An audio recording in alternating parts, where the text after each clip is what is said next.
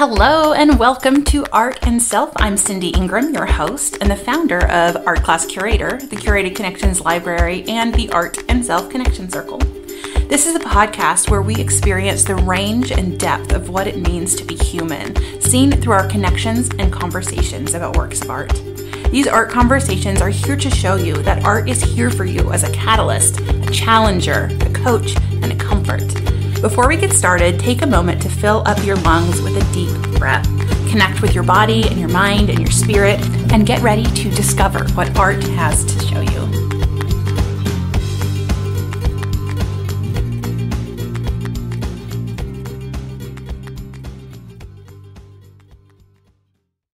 Hello, everybody. This is Cindy Ingram. I'm excited to be back for another episode of the Art and Self podcast. And today I have a really awesome guest, Kate Wurtzel, who is an artist and an art education professor. And we had a really amazing discussion. I so enjoyed our conversation, but we realized afterwards that the artwork image that we looked at was actually cropped. So there's a little bit at the bottom we didn't see and on the sides that we didn't see. And they actually made a pretty big impact once we looked at it afterwards. So we will actually be doing a part 2 episode, which you will hear either next week or the week after, to talk about our conclusions that we came to and how the new information of the cropped artwork impacted our interpretations. But I'm comfortable posting this because we had talked a lot about the art making process and just the deliciousness that we saw in this painting. And it's still a really amazing discussion. And what was so fun about this discussion too is that we flipped it this time. Instead of me picking 4 artworks for the guest picked 4 artworks for me. And that was really fun for me to be able to be on the other end of that equation, and I got really excited about the artwork she chose. So I hope you enjoyed that aspect of it, and remember that we were looking at a slightly cropped image, but we will be back to talk about more in a future episode. All right, without further ado, here's my interview with Kate.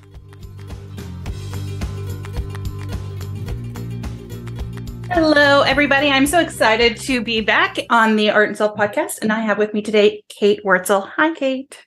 Hello. Before we get started, can you introduce yourself for our listeners? Sure. So my name is Kate Wurtzel, and I am an assistant professor of art education at Appalachian State University in Boone, North Carolina.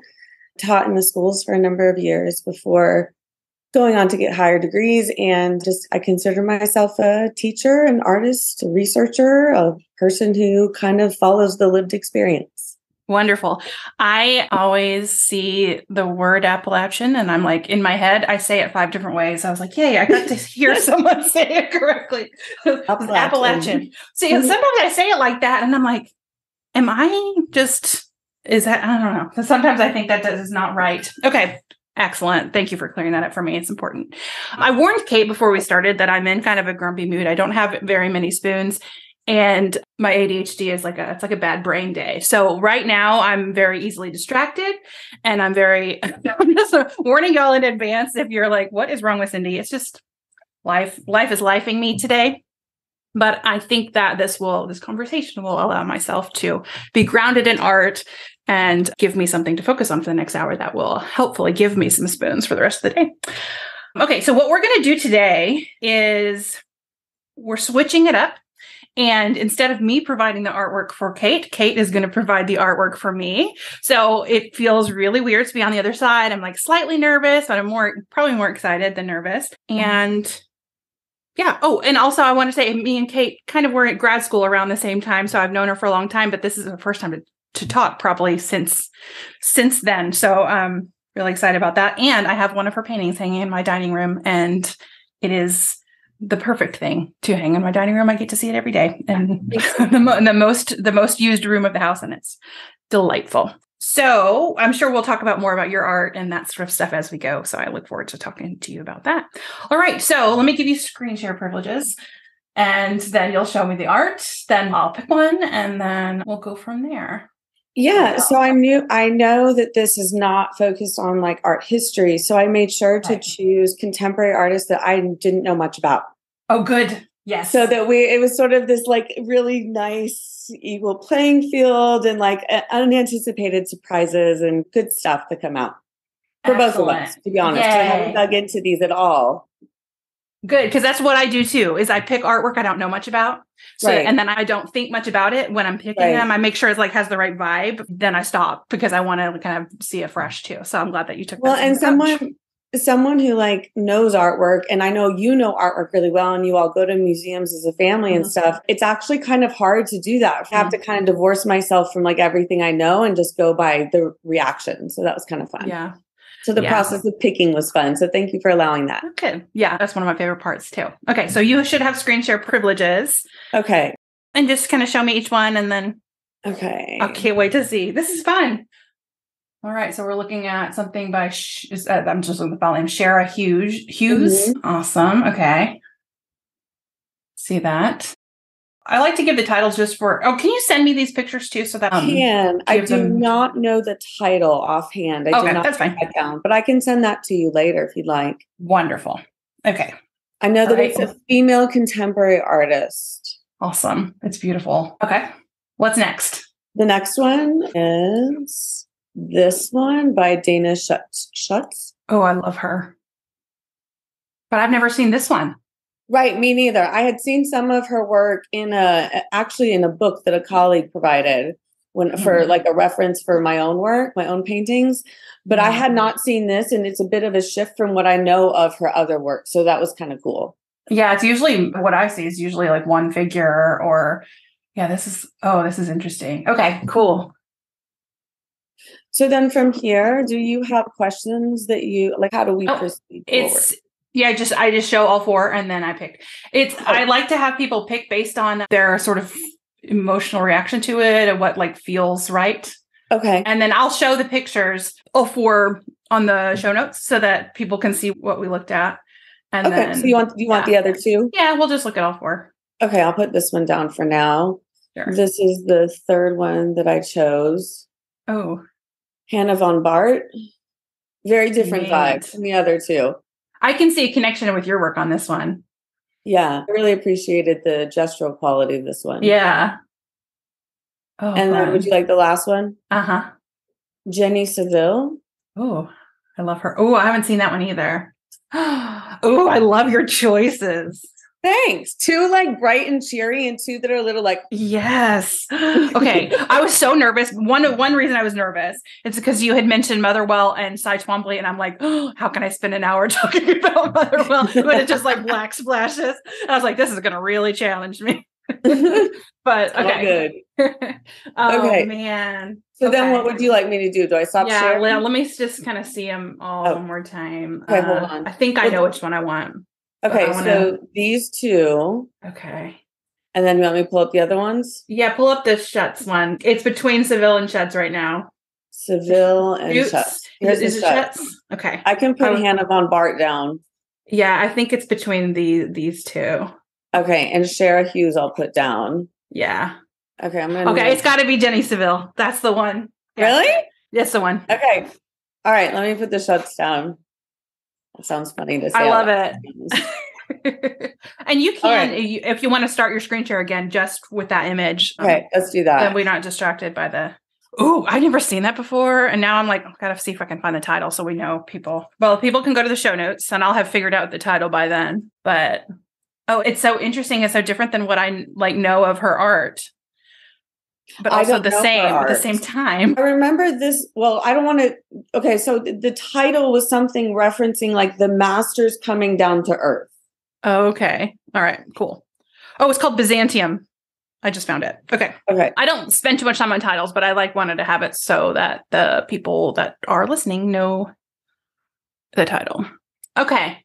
Okay. So the first thing we usually do is the person choosing shares their initial reactions and why they chose it. And then we describe it for the listeners. And then we just kind of go from there. So I actually would like to hear first, though, like what made you choose this one? I think these kinds of representation where they're not fully formed yet applied through gestural work is something I'm trying to kind of find in my own practice. And so what was striking to me is how the artist was able to balance the really clear form in like the hand down here and in somewhat in the face, although that's a little less, through these mark makings, and then release it in the same image. Like there wasn't consistency of, oh, it has to all be one style. There's a play between line and form here that really caught my attention.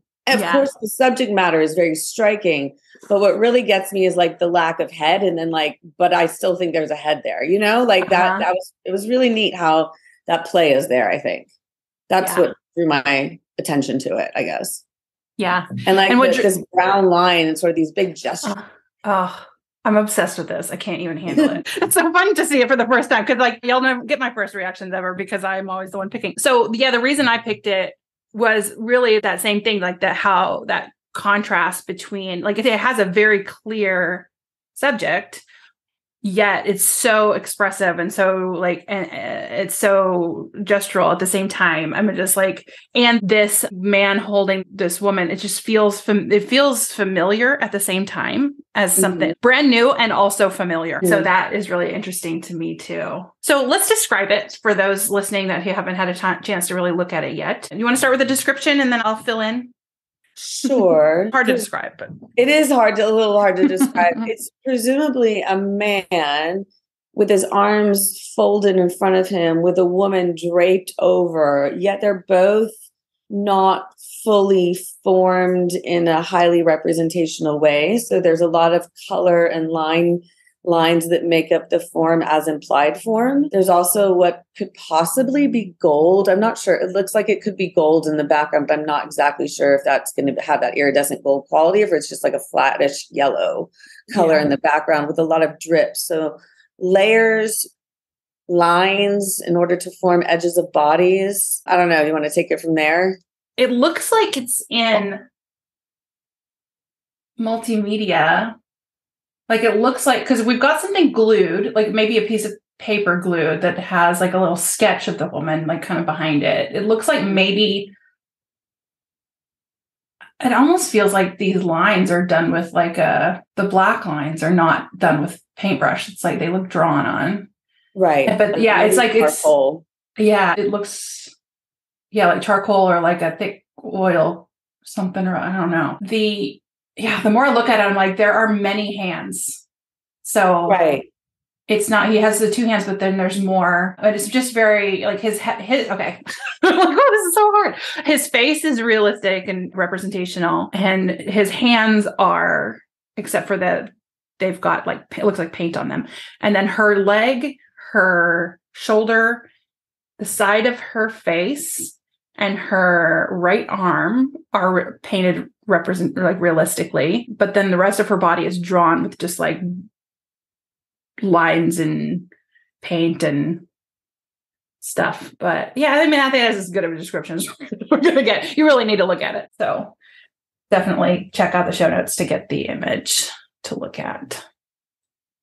Oh, yeah, I love it. For your listeners to know, this woman's body is very limp, almost like he's carrying a woman that is near lifeless or is lifeless. I have no idea. It a bit reminds me of some sculptures of like the Virgin Mary holding Jesus in her lap, kind of draped over, so that people can kind of get a sense of what that movement of the body is that he's holding up.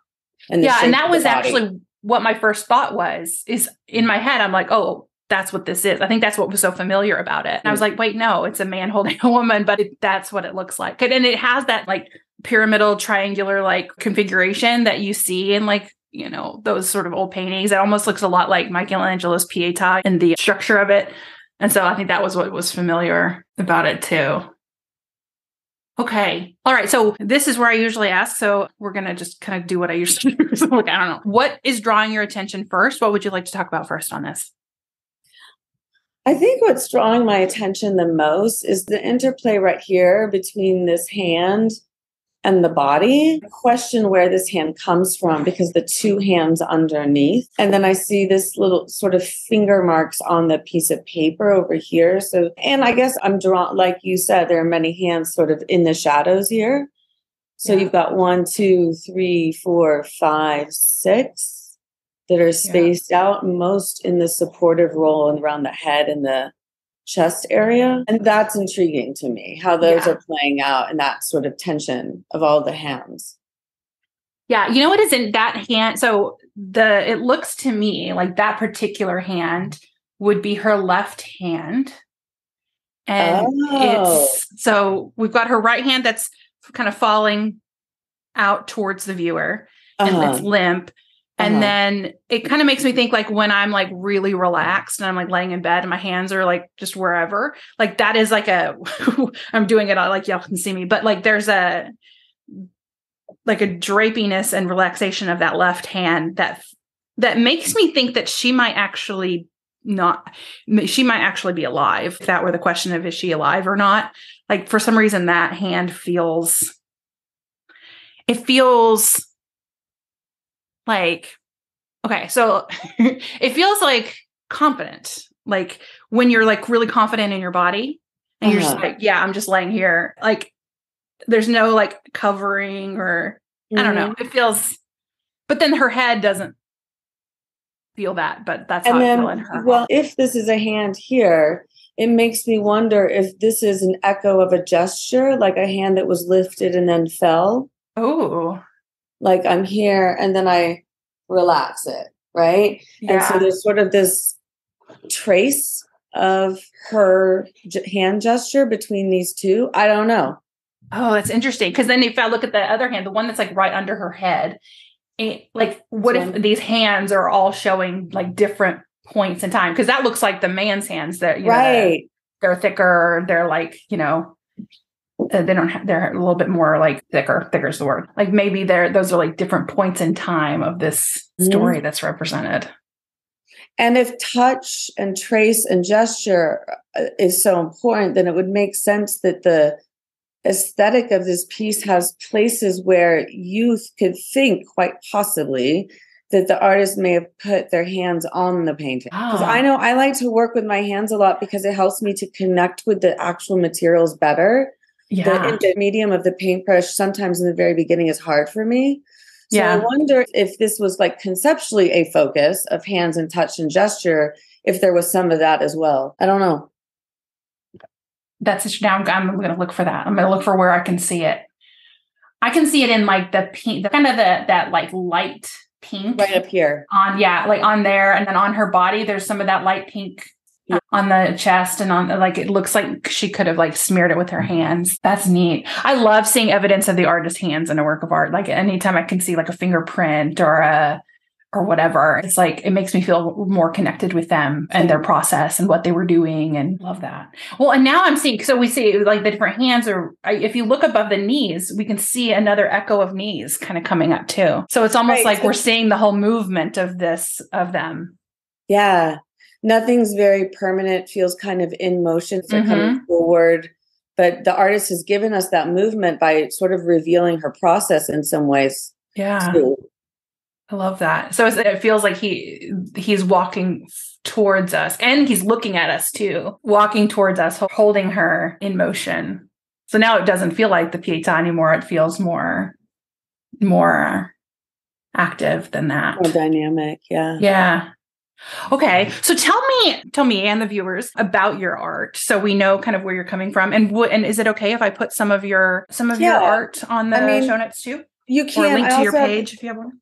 I have this piece up behind me that sort of shows you the beginning process too. See, I'll duck. I do. I saw it when you were a little bit bigger. Oh, I can make you bigger and keep the art big. Oh, good. Okay. For me, it's really about connecting with materials and exploring in a super embodied and emergent way, right? So sometimes I use my fingers, sometimes I dance around the canvas, turn on music. Like it's a whole, no, I don't want to say production because that feels performance, but like it's a way to connect with the materials that I'm using and allow them to speak back and speak through. So like, I feel like sometimes I'm co-creator with the paint itself and the canvas. So a lot of what I do is just start in one place and see what comes out, what emerges. And I really appreciate gestural work, like things where you can see the strokes of the paintbrush and it's not all smoothed out. And like you said earlier, you can see evidence of the artist. And I try to do that as well to some degree. But a lot of times my work is layered with emotion, which other artists do. But like, I don't plan what's going to happen when I approach the canvas. So whatever kind of mood I'm in, that's where it lands. And then if I land on something substantial, like I'm not sure that this is going to stay this kind of strange bird-like figure that's coming out. If it takes a directional turn, I want to honor that pivot. Yeah. And one thing I love about following you on Facebook is that I get to, you show the works in progress. And so I can kind of follow along and like, oh, I remember when it looked like that. And then sometimes like what was there originally it's gone or it's hidden or it's, and sometimes it's just amplified. And it's really fun to see that, that process unfold. Thank you. For me. So I love that. Okay. So one thing you said, and I am particularly, I don't want to say averse, but like words that people use that don't make sense to the average person. So you said emergent and embodied. Can you describe what emergent and embodied like means? I mean, you said the dancing around, and so that might have explained it, but I'm so like the embodied part is like really, for me, it's about really connecting with the materials, right? So sometimes it's getting my fingers in it, or sometimes it's thinking about like, how is the brush an extension of my hand? Sometimes I'll dance and paint at the same time. I've used a big giant mop before. Oh, cool. So I've used my feet before. I've had my students use their feet. So it's not just about the body, but like looking at the physical connection that I have with the materials at hand, I guess. And spending a lot of time sort of being present in the space of creation, like making sure that I'll give myself the time and space to come create. And that is hard when you're a mom of 3 and a professor and so on and so forth. And I think we just have a hard time honoring that need sometimes. And when I can get out here and I can sort of embrace the process through my body movements, that helps me to connect to the space. Does that make sense? Yes. Yeah. That's good. I just wanted to hear it more. Love that. Yeah. Embody is a word like I think people say a lot and I say it a lot too. And then I was talking to somebody recently and they're like, I don't think the average person knows what embodiment means. I was like, yeah, you're probably right. That is kind of a new kind of buzzword in like. Yeah, I think I think that embodied is both about the body, but also just being present in the body for the experience that you're going to have. It doesn't necessarily mean I'm having a physical contact. It's about being here to understand what the sensations I'm having. Yeah. And when I use it in not related to art, it's about, connecting with like how I'm feeling in my body and getting out of my head and my physicality. And I love that. It's so funny because, I think we talked about this on Messenger like a few months ago, but I have recently started making art again and after a very long time.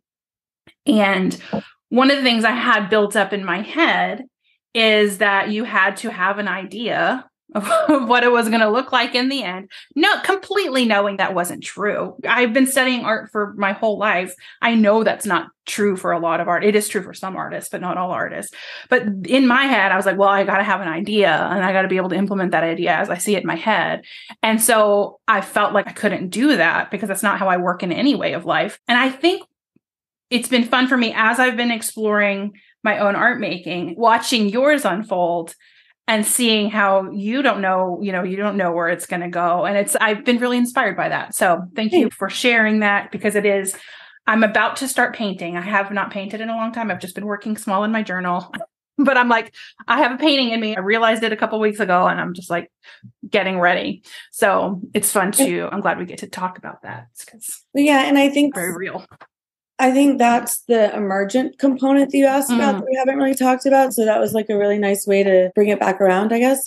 Emergence being really recognizing what is showing up and not being so attached to previous ideas that you can't follow what is showing up. And I think the hardest part, at least for me in artwork, and then if you take this philosophy and sort of give it a blanket to life, is like the non-attachment to what was. And understanding that, like for my paintings, often I'll use what was in a sort of unpredictable way to then create something else. And so it's not that I'm completely scrapping it. Like, it's not like we cut off those that we passed with completely, right? But that we sort of learn from it and grow from it, and we keep following it. And that's the same thing, I think, with painting. But what you were talking about with like predetermining an image that you want to paint, I was stuck in that too for a long time. And then I sort of forced myself to start doing this as part of my PhD work, but I did start forcing myself to do it. And I saw the ripple effect of it in the rest of my life. And it's been fascinating. I've learned so much by just opening up myself to the process of painting.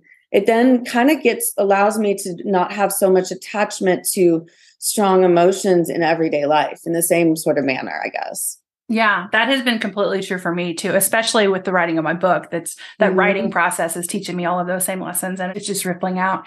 And an example of this, just kind of a real life example, is just like a couple days ago. My daughter's about to be ninth grade. She's in high school. I can't believe it, but they're picking their like high school courses. And my friends and I were having this kind of debate where one kid had said she was going to be doing theater.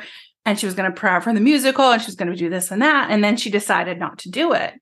And then the mom was like, well, do I force her to do it? Because she said she was going to do it. And I'm like, well, I think one big lesson here is like, it's okay to change your mind. And we sort of get this lesson in our early life that you make this decision about your life.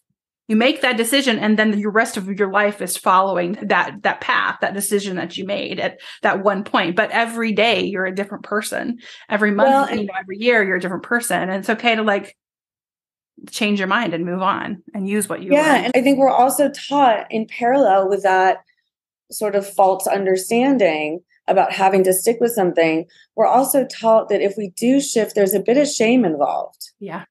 And that's hard because you feel like, oh, I'm disappointing this person. Well, it's also your choice. And so releasing that is kind of difficult when you make a shift. Yeah, absolutely. Sort of in line with what we were talking about, like if I go back to the painting we were looking at, for me as an artist and as someone who thinks about this in sort of in line with teaching, I think like, where did this person start the painting?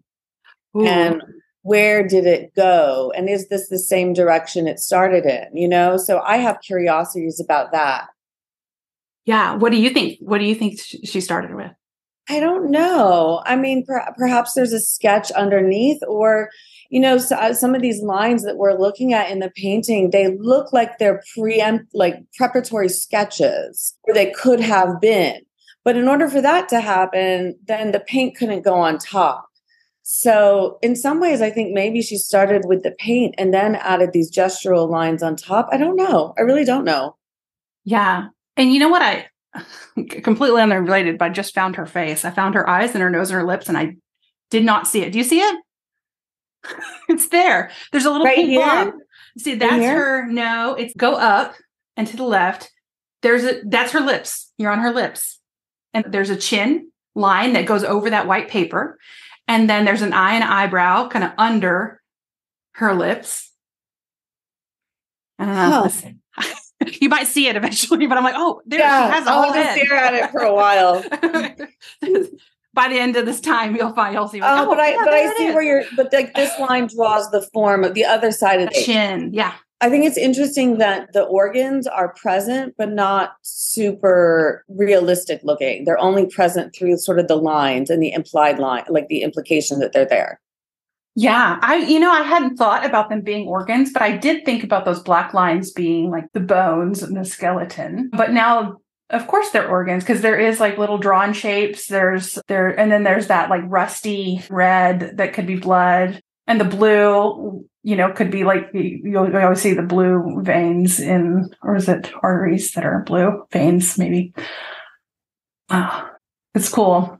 Well, and to think about too, where she started is like, I look at that spot in the top left where the gold drips, and then there's like paint underneath it. You see there's like pink and blue and stuff behind all of that gold. And and that pinkish paint kind of matches this, what might have been an early head.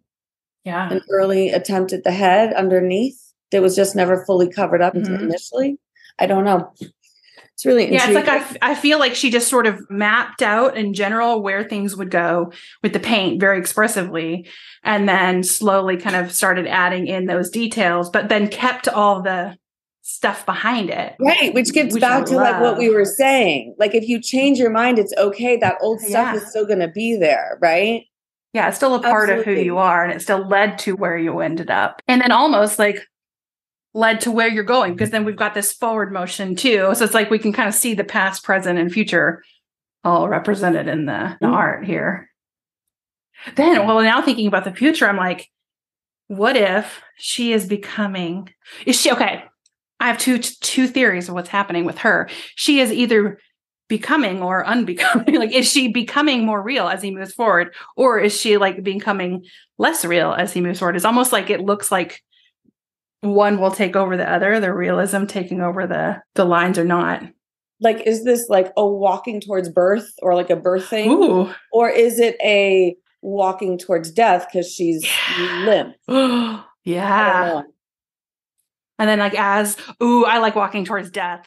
Because sorry, I'm like, yes, you're like, I'll choose that one. Because like she's like, so I'm imagining like if this was animated, and then going forward, and like she becomes more and more, and then like she's becoming like it's almost like he's the same colors that she is.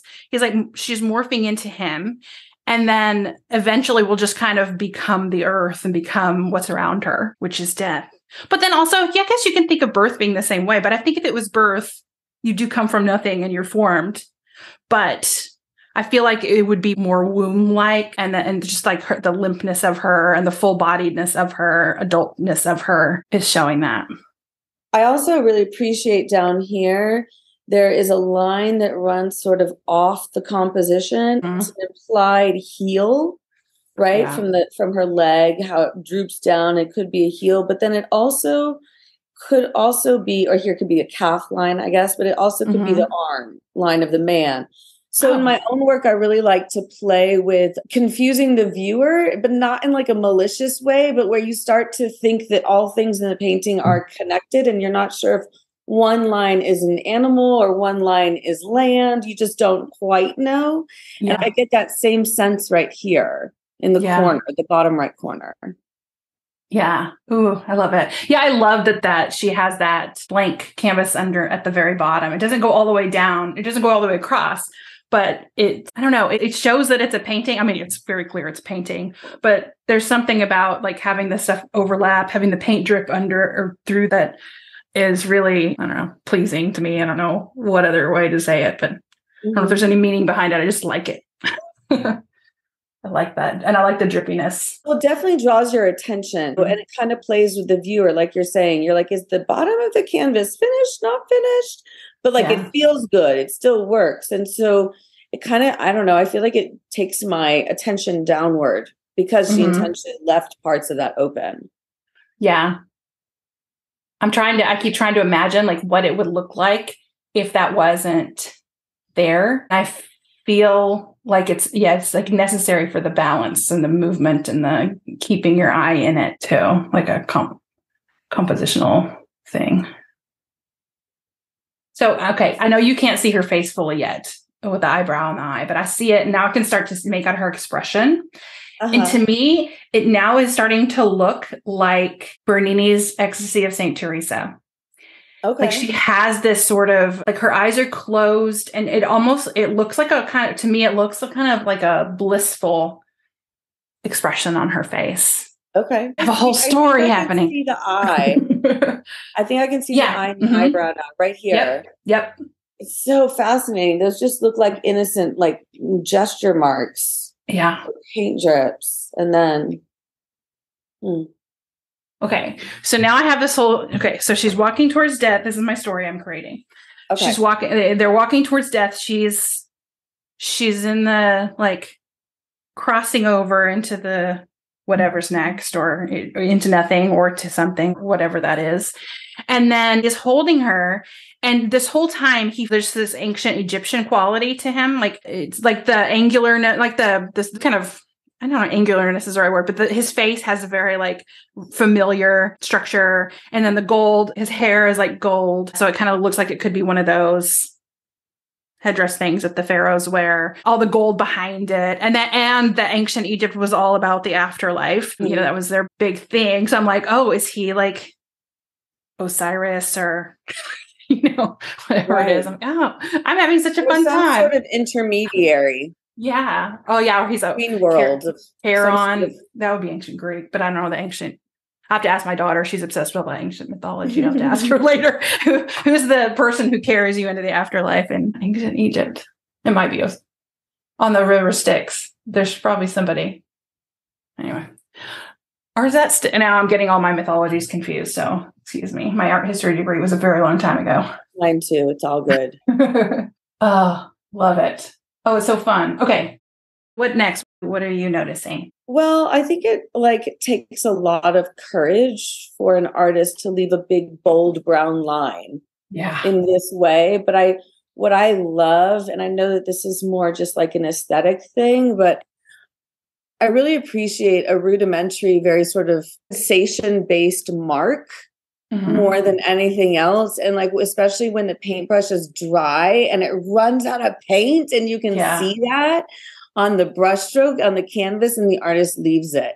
And to me, this brown, big, giant, thick brown line that sort of comes in and out of intensity on the right has that quality of my brush ran out, but I kept going, or I dipped. And then, if there's a flow to it where you can almost sense that the artist was just feeling the movement of that line and really appreciated whatever emerged from that, Yeah. 'Cause I know when I try to do those types of lines, I start to get in my head about it. And then I start to overthink it. And then I'm like, oh, this is not going to work. And how do I get and that's what it is. How do I get out of my head and into my arm, into the movement of the arm, and then just let whatever happens in my arm happen.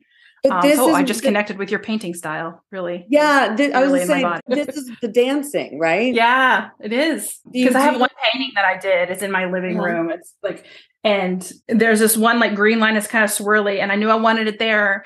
And I was like, okay, I got one chance at this, and I started to decide, and then all I did was just I had to completely shut it off. And I just let it come through my arm. And I'm like, ooh, this is making me want to paint. This painting is making me want to paint. This is exactly what I need to be looking at today.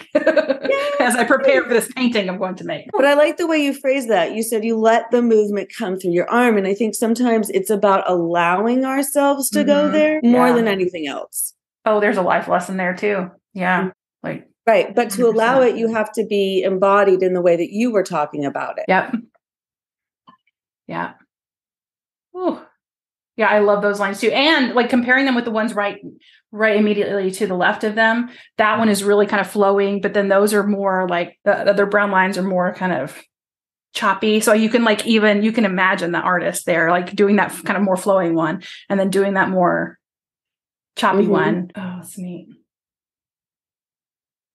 I love it. I think a lot of times when I do something like that and it feels really good, but then I'm like, oh, other people won't like it as much as I do because they won't feel it. So I start to second guess it because I start to worry about the perception of others instead of the movement that I just allowed. And when I worry about the perception of others, then I have to go, do I need to fix it when I didn't really think that there was a problem before? And so sometimes I'll stand back and I'll do this and I'll say okay, if I were to cover it up, do I miss it? Yeah. Do I miss it? No. Yes. I'm going to miss it if it's gone. So I'll leave it. That's the kind of still thought rapidly happening in the head, but it's a battle of don't give in to worrying about what other people think. Yeah. Cause it's you're making art to be seen at the same time as you're making art for yourself.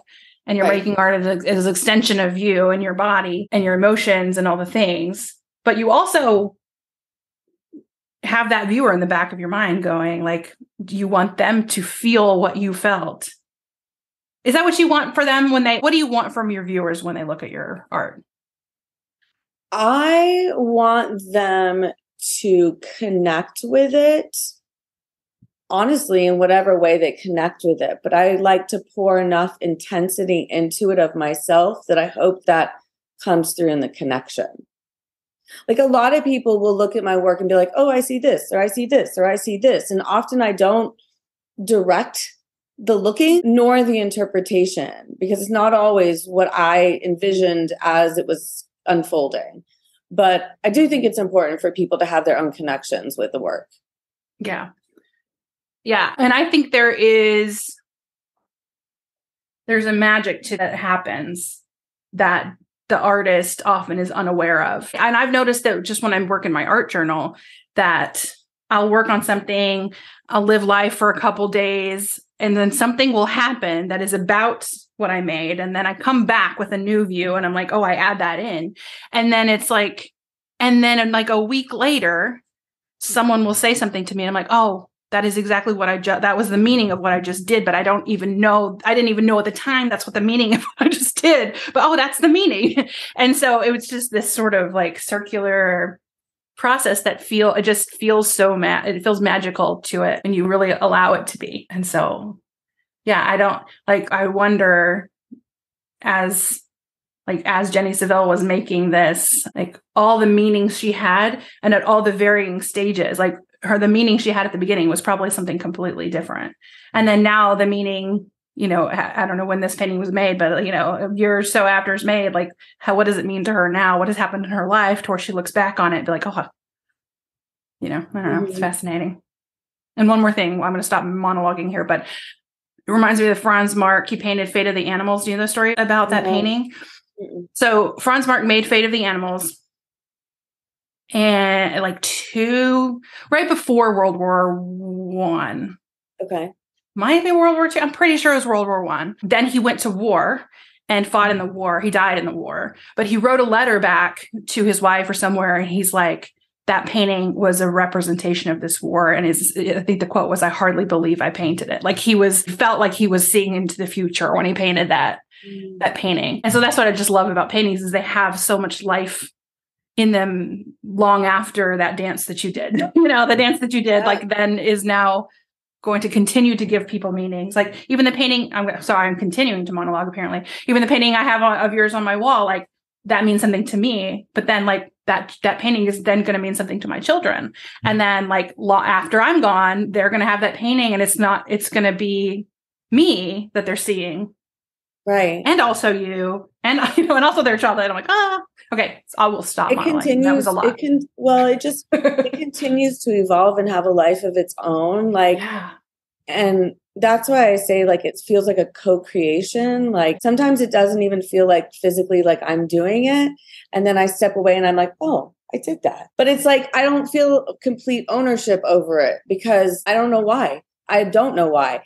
And then whoever buys the painting, it then takes on a continued life, right? Yeah. But what I also love that what you're saying about your own journals is that you sort of see where this intuitive feeling is coming out in your work, and then you see the application of it, or you see something that resonates with that.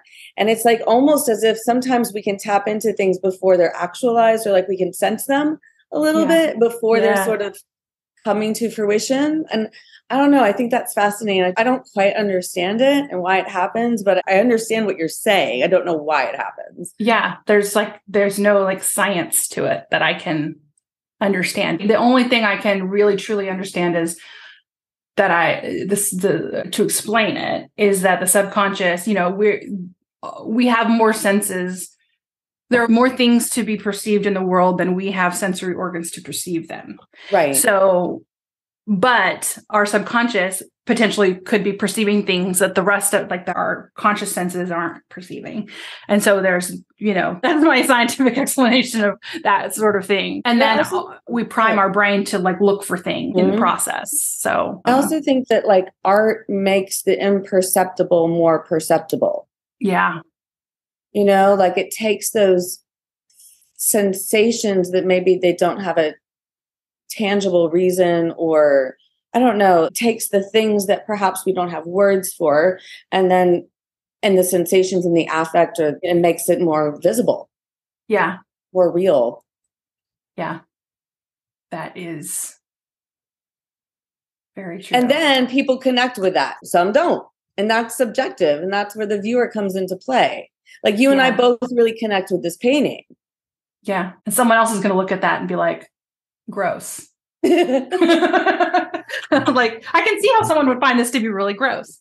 Well, and a lot of Jenny Saville's art, a lot of people could look at it and be like, ooh, but even like Motherwell and the more like the black line contemporary thing, I could stand in that front of that painting and be like, oh my God, I love this so much. I feel the energy of the line. And my dad this has happened. This is why I'm referencing it. My dad will come up and be like, I don't get it. Cool. Like it doesn't speak to him in the same way, Yeah. Oh, and it's funny because, I thought, what if she shows her Motherwell? I was like, well, I don't have to choose it. One, she's going to choose 4. Or what if she brings 4 Motherwells? But then I was like, I could also stand in front of a Motherwell for a long time and feel the energy of it. But I was like, how do I even talk about it? Because there's so much that just happens in your body when you look at some art that there is not words for it. And but that, like what you're saying, that's what art is, making the imperceptible perceptible, and it transcends language. It goes straight to feeling. It goes straight to energy. That's what I love about it so much. Like this artwork is pure energy. Like it is just like almost like has an aura of energy around. I want to see it in person. I have to find it. There's so much to it. I have to say, for your listeners who maybe haven't seen it yet, I do love where the contact between the male hand and the female form on both the right arm and the right leg. The artist did some shading in there that kind of shows the pressure points of the contact, applies it, I guess. And I think that it's really beautiful because it just, everything, that's the only more representational, realistic portions of the painting. Yeah, it's like you can see how fleshy she is. You can feel like the warmth of her skin and the suppleness of it. Okay, I didn't write down what time we started. It was around this time. Has it been about an hour? Yeah, I think we have about 10 minutes. Oh, okay, good. Maybe a little less. I don't know. Either. I've lost track of time. Me too. I could talk forever. Okay, I just want to keep track. Okay, what feels... for 10 minutes. Yeah, okay. What feels like left unsaid here? What is making you curious? What is drawing your eye? I think I really love, I don't know if it's a piece of paper, the piece on the left. It's the large rectangular off-white paperish thing that has black marks on it to imply her chin. This over here. I really like how this just kind of blends into the body. So I guess I would like to see more of that sort of mixed media. I don't know if she does it in her other work. From what I know of her other work, I cannot remember any of them being mixed media. She paints portraits of mostly fat people. The one I saw in person was it was just like a lady's head with I felt like a bullet or something in her neck. Like they're very much women, fleshy women, but they have like more gestural backgrounds, but then the women are more solid. Yes. I did see like the more, the bodies. Yes. Yeah. And I wasn't sure if I could do full nudes. So I stayed away from those. Yeah, you can. Yeah, I don't censor any of that. Now that I work with, now that like anybody can listen, I'm like, yeah, we'll just do whatever we want here. Good job. Yeah, but her work is really stunning in person. I've seen several. Oh, you know what? I might be getting something confused. Oh, it's okay. I'm doing this Art Madness thing on my Facebook page right now where people are voting. And I put her against Tracy Amin, and I think I could be getting 2 of them mixed up, but I'm pretty sure I got it. They're both very like about bodies and expression and different things. Yeah. I do love that part too. And his hands to me feel very like, I know like she is limp and she, that has a lot of these sort of aggressively drawn lines, very like all this energy, but like it doesn't feel like he's hurt her. It doesn't feel like he like murdered her and he's carrying her dead body to go bury it. It feels like those hands feel strong and supportive and more loving for some reason. I don't know where I'm even getting that, but it doesn't feel like he's this like evil guy that just killed her to me. I agree. It feels benevolent. Yeah. Supportive, but he still exudes strength, but not in a violent way. Yeah. And it may be that like that he has that like little tiny slight smile, and then he's looking out at me, but his look doesn't feel creepy. It feels connected. Like it feels like now I'm looking at him again. I'm like, he does feel, like he feels otherworldly, feels like someone with compassion, and the way that she's so floppy she feels, if she is alive, I think she feels safe with him. Which if you were just to take if you were to take just and look just at the lines and all that, like, I don't like that feels like it could be like more dangerous, but yeah, there's something about the way she does it that doesn't feel that way to me. Okay, you were talking about the paper, and I totally see there was my ADHD. I'm like, I'll go 5 different directions away. Like, wait, I didn't even talk about the paper because like I distracted by something else. Oh, you asked if she does other work. That makes me, yeah. She might. I just haven't seen it. I'm looking, so I see that same kind of color of the paper reflected in other parts of the painting, like what I assume would be his shoulder right under that brown line. Like that's kind of the same color, and it looks like it has like more of a sharp line than some of the other things do, a sharp edge than some of the other things do. So it's like, I like how you see that color kind of in the leg down below too. So it's like, there's like a little repetition of it, but I don't see any other things glued on. But I like it because we see the artist process and we see like the things she was thinking about. I was like, I'm just going to glue this right on. I think as an artist, it's hard to know when to stop. Sometimes, and this is especially true of young children when you're teaching art to them. Yeah. And I think it's hard to know when to stop because sometimes we struggle with, have I yet attained the picture in my head? And for kids, if they can't get to that, they get turned off and they start feeling as if they failed. And so it's a tricky space to be in as an educator. But for myself, for my own practice, it's hard to know when to stop because I'm just so excited. I want to keep going. But sometimes like I need to listen to the lines that are already made. And I feel like this artist does a really good job of listening in process to what the material, not only what the material is, but what she's doing with the material. Yeah. Because there really is something about the process of painting, or even it happens in my art journal too, but there's something about like, it is looking at the picture and looking for where one part doesn't feel right. But it's like, it's something missing. Is it unbalanced? It's not like we go, I don't know about you, but I don't go through like the elements and principles of art and be like, does it have balance? Does it have rhythm? It's just like, I feel that here. Yeah, it's a felt thing. And so when I look at it and like, and I feel like she did this masterfully because all of these little tiny things, like they all feel so chaotic, but feel so intentional at the same time. And it looks like, it just looks like nothing's missing, nothing. I feel like if one thing was added, like that would mess it up. I don't know. Yeah. How do you stop when your paintings look like this? But I have had art journals that were a completely other thing. And then I layered something over the top. And it's like, there's one that I'm like, I know there are 3 layers of completely different things in there because I didn't know when to stop. And then I messed it up. And so then I just kept going. And then I learned a lot from that process too. That one was overthinking and not getting into that like energetic, tapping into the energy of it thing.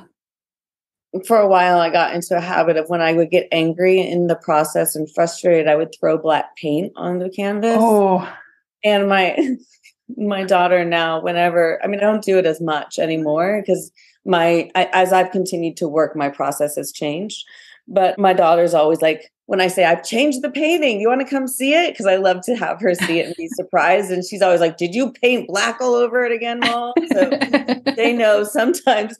And she said to a friend the other day, she was like, sometimes Mom paints black over it when she's mad at me. And I was like, I do not. Their perception of when I paint black is very different from mine. It's really funny. Well, that shows you like how much people are just primed to make things about them. Well, true. But like I think it's just natural thing. I think also just, having a space to get your emotions out is helpful. I just have stopped destroying my own artwork in the process as much. Now I'm going to go look at my painting. I'm like, do I have black? Do I have black? I'm like, I might. It does feel good though. I'll tell you, it feels good. It's just afterwards you go, oh man. Have one extra canvas to the side for the throwing of black. That's right. That could be a fun experiment. Oh, I'm so happy you introduced this painting to me. I absolutely love it. Good. Well, I hope it changed your day. It did. I feel amazing. I really did not feel good this morning. I had already started to turn it around by the time we started, but I had therapy this morning. She was like, what would help you get some spoons back? And I was like, well, talking about art and looking at art does give me spoons. I was like, but I don't have enough spoons to get to the museum. So I was like, I don't know what to do. And I was like, I have a podcast, and then I feel like I have to be good. And so then that takes spoons. So I was like, but good conversations give me spoons. So I was like, this could give me a lot of spoons. And it did. So good. Thank you for all the spoons. And if y'all don't know what I'm talking about, there's spoon theory on the internet that you can Google. I'll put in the show notes just in case you don't know what I'm talking about. Do you know what I'm talking about? Okay. I figured you would know spoon theory. Okay. So yeah, I have tons of spoons. I'm going to go clean my house or something next. I have to go pick up my children in a moment. Not as fun. Okay. So this was wonderful. I feel like we could keep talking, but we've been about an hour. How can people engage with your work online if they want to follow your process? Do you post that anywhere? And can I link to it? I really just do it on my Facebook page. I'm very bad about keeping my website up to date. I do have a website that they can go to, which, you know what? Honestly, I'm going to use this as a point of inspiration to update my page. So it won't be there right now, but they can check maybe in a week or so if they're interested. I'll try to update by then. But it's my full name, Kate Wurtzel, and then arteducation.squarespace.com. Got it. Perfect. So I will post that. And this episode, you'll have done that by then, because I think I think you're 2 weeks away from being posted. Okay. Okay. And then you can just also link the Facebook page too, if you want. I'm fine with that. Perfect. Awesome. Well, thank you so much, Kate. It was wonderful to talk about art with you today. You too. I had a great time. Thanks for the invitation. You're welcome. All right. That was my interview with Kate Wurtzel. It was amazing. I loved it. We'll be back again for part 2, like I talked about earlier, because we have some more inches of the artwork to talk about. But if you're interested and if you were inspired to create as much as I was in that time with Kate, and you want to explore your own creativity, your own art making, please join me in the Creativity Cocoon.